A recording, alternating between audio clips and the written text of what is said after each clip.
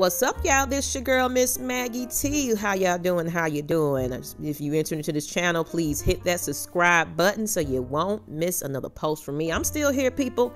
Still going, still alive. Let's go ahead and get into these news and updates. There's not a lot to talk about as far as the Atlanta Hawks camp. It looks like we are now entering into the All-Star break week.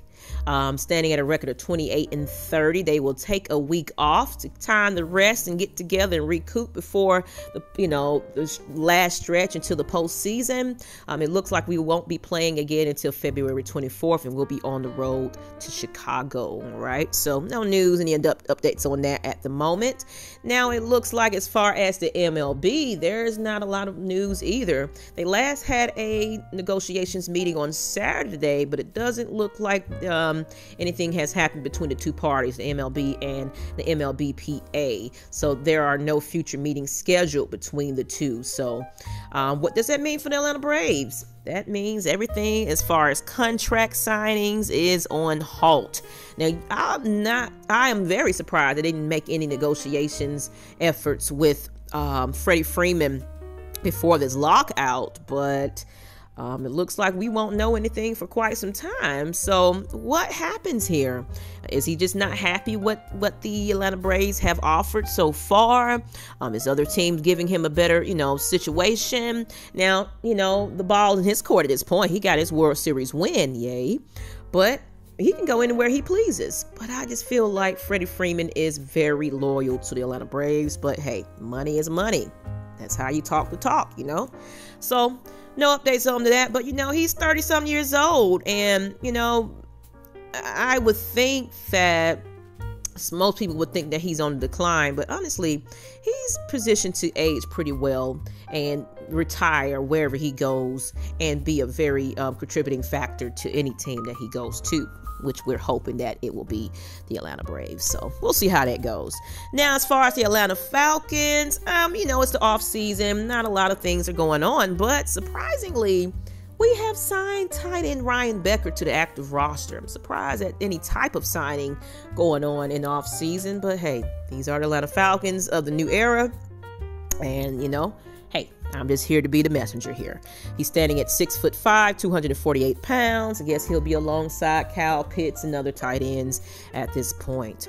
Now, as far as releasing of players, it looks like on yesterday we have released outside linebacker with only 1 year left on his contract, Dante Fowler Jr.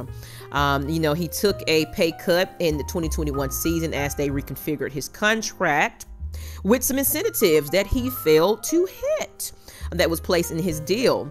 He played in 14 games, starting in 6, and he only finished with 4.5 sacks. So, of course, being inconsistent like that, they didn't feel that it was good enough. And, this new era of the Falcons, they mean business. So if you don't perform, you're out the door, right? So won't be surprised as to who else we see leaving the Atlanta Falcons camp. Let's go ahead and go into the coaching, the ring around the coaching changes. It looks like the Falcons have parted ways with wide receiver coach Dave Brock. Now he's one of the few of the lads under the Dan Quinn staff regime, and he will not be returning. It looks like they're getting out all the trash. No offense, y'all, but hey, I'm happy. Let's start anew right now. This is a new Falcons team, and we need to treat it as such. Get rid of all the old era. Definitely. Now, of course, he's joined the Falcons in 2017 as an assistant wide receivers coach, and he was promoted to running backs coach and then took over as the Falcons wide receiver coach in 2020. But it's time for him to go, right? Now, it looks like assistant offensive line coach Chandler Henley is also leaving. He's taking a job with the Miami Dolphins. Looks like the reports are stated. And we also have parted ways with pro personnel director Steven Sabo. And we have hired Michael Petrie to replace former running backs coach Des Kitchen. But I think I reported that earlier. Just wanted to kind of reiterate that. Now, as far as the Falcons quarterbacks coach, Charles London, he did interview with quite some teams, and the last one was for the Dolphins for their open offensive coordinator position, looks like he decided to stay in Atlanta.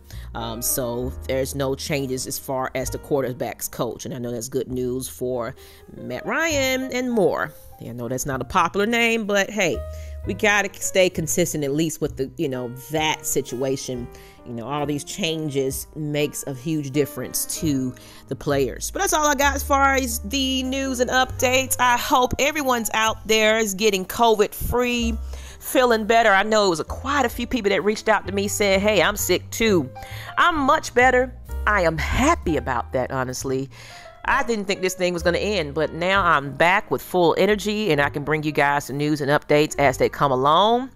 You never know, I might do a couple of lives once again, so be on the lookout for that. But please continue to subscribe to the channel.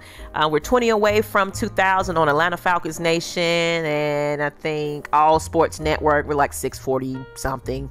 Get me over to 1,000, get me over the hurdle, and I want to do it naturally. I'm not paying for anything. I just want all my real fans of sports teams, and it can be all sports. That's what I mean. Any sports that you like, that's what this channel is all about, people. Appreciate you guys once again. I'm out. Peace.